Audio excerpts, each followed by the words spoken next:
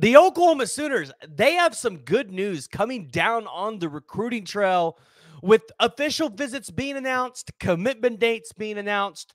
If you're anything like me, you're excited to see how this 2025 class is going to shape up.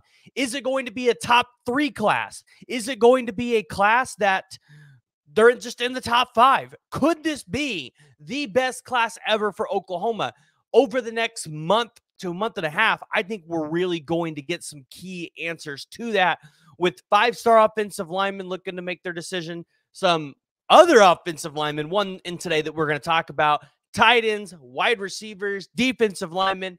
Oklahoma's going after a lot of them. So before we do it, guys, I need to hear from y'all. So make sure you're joining the discussion, jumping down in the comments below, giving me your thoughts, your opinions on this 2025 class, and what you think about these 2 to 3 prospects that we're going to talk about today in the video. But I want to start off today by talking about an offensive lineman. And this video is long overdue because we've been talking to sources around Darius Afalava for a while, and I've just kind of been neglecting to make this video, right? There's been stuff going on with transfer portal. It's just, and I try not to push too much content down your throats every day. If you want me to change that, let me know. So I just kind of just now getting around to it. Darius Afalava, though, 4-star offensive lineman with Rivals, 3-star with everybody else. By the end of the cycle, this kid's going to be a top 250 player consensusly. Take me at my word on that one. So you look at some of the schools that are going to be getting official visits for Darius. Obviously, Oklahoma was announced that they're getting one on June 7th. But UCLA, May 10th, Michigan State, May 31st, Utah, June 15th, Washington, June 21st. Darius Afalava's recruitment, I really think, is just now getting started. I think it really is.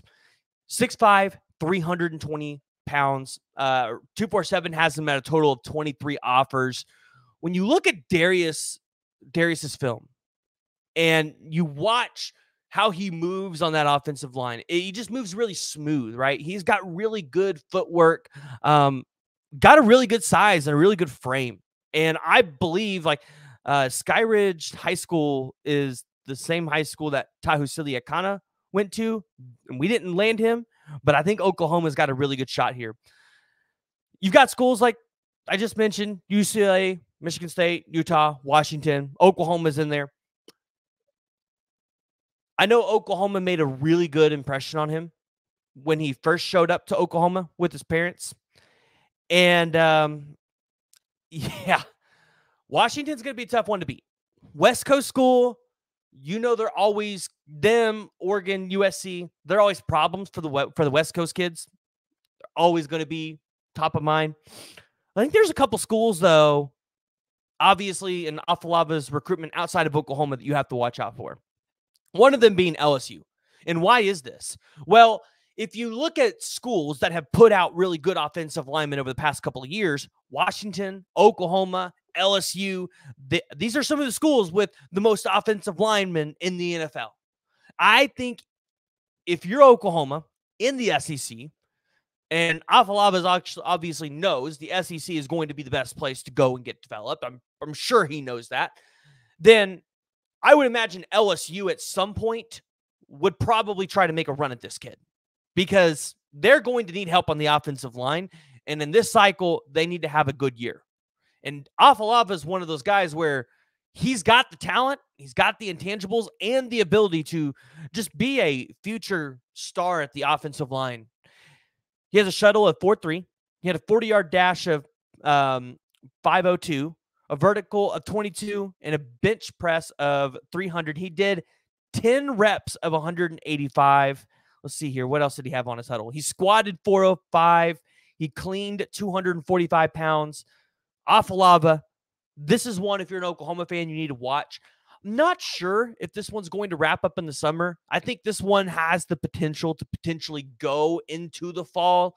But, if visits go well, somebody makes him feel like he's at home, maybe this one could wrap up a little bit sooner. So, Oklahoma fans, you're going to have to keep your eyes on this one. Again, this is one that really hadn't covered, should have been covered a long time ago. We're going to try to have Afalava on the podcast at some point in between some of these official visits to kind of break it down a little bit, where he's at in this recruitment and what this recruitment has been like for him, so that you as an OU fan can kind of just build your own speculation as well. I know those are a lot of fun. So one of the other positions that I really wanted to target today was tight end, and specifically with Deshaun Brame, because you guys saw it, June 29th, commitment date. And with Deshaun Brame, you know, for Oklahoma, I feel like this is a must get, because if you're Oklahoma, you really have, I don't think you really have an answer at the tight end position in this class. I mean, you've got Trene Washington, in which I mean, I guess maybe he could play tight end. I'm not sure exactly where they want to use him on this team. I really like Chase Lofton, and I've had a chance to talk to Chase about his recruitment and where Joe John Finley and them are at there. And I'm going to be honest, guys, I'm not sure what to make of it. I'm not sure if Oklahoma's backing off there, if Oklahoma thinks they have a really good shot for Deshaun Brame or any of these other guys, and this is what they're wanting to go after. I think Chase Lofton's out of the Oklahoma race. I really hate saying that, because I think Chase Lofton is extremely talented. He comes in at 6'6", 215 pounds out of Omaha, Nebraska. And I don't think that's Omaha, Nebraska landing Chase Lofton over Oklahoma. I just think it's Joe John Finley and the staff really not pressing too hard for Chase Lofton. Honestly, you look at schools like A&M, Miami, Florida State, obviously Nebraska being the in-state school for Chase Lofton, but Deshaun Brame's interesting. So he's going to be on. There's a reason why I chose Deshaun Brame to match up with Afalava. It's because they're going to be on campus for an official visit the same day, June 7th. Now, he's not going to be at Party at the Palace or Champion Barbecue or whichever one is 21st, but he's going to be at Oregon that day. Oregon gets the last official visit. So Ole Miss had theirs on April 12th. You've got Oregon on June 21st, Tennessee on June 14th, and Oklahoma upcoming here June 7th. And if you had to ask me about Deshaun Brame, from everybody that I've talked to, I don't know if this is a recruitment that you feel entirely confident in, which again kind of makes me ask the question why we're not pushing on Chase Lofton a little bit harder. I got to see him at the Brent Venables camp last year, and I believe that dude's extremely talented. I believe he could be a really good tight end for somebody. I'm just not sure if there's some confidence here on the Oklahoma side that's just not really being expressed. But Deshaun Brame is obviously a target, and if Oklahoma really feels like they need a tight end, I feel like they could put on the full court press here. Oregon's the interesting one to watch, guys. Oregon, they get the last visit, and Dan Lanning is from Derby, Kansas, in that area, so you know he wants to recruit it well. I think they're after Lincoln Kier too. If I'd have to go back and look at that, but I think they're pretty heavily on that recruitment too. So if that's the case, it makes sense. And if Dan Lanning's able to go out there and land both of those tight ends, that would be a pretty brutal blow to Oklahoma, in my personal opinion. So, but lastly, I really want to talk about Kobe Sellers, because he's going to be announcing his commitment tomorrow, Saturday. Let's see, what's today's date? Look at my calendar. Today's May 10th. So he'll be announcing his commitment Saturday, May 11th, on the 247 live stream.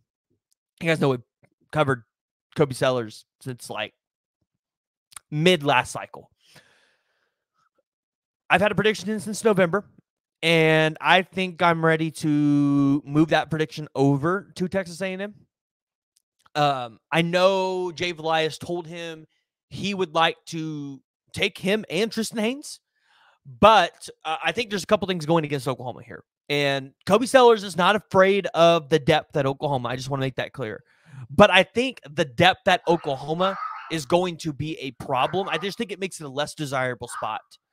Additionally, A&M's just, guys, they got some previous relationships there with dating back Kobe Sellers' early recruitment. So as I reported back in early April, when he took that initial visit back to A&M, they really showed him a culture change. And, I mean, from there, you knew A&M was going to be a problem. I don't think Texas is as much of a problem. I don't think they land him. But I think Kobe Sellers at this point, you expect the pick to be A&M. If it leans Oklahoma's way, I think they just made a last-minute push. But that's going to be it for the recruiting updates, guys. Darius Afalava, Deshaun Brame, two interesting prospects that I think you need to be watching, you need to be aware of.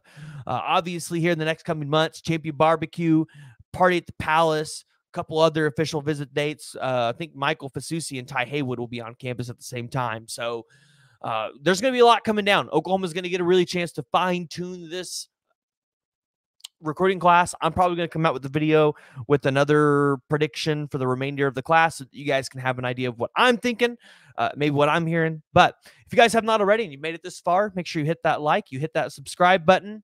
Hey, we'll see y'all next time.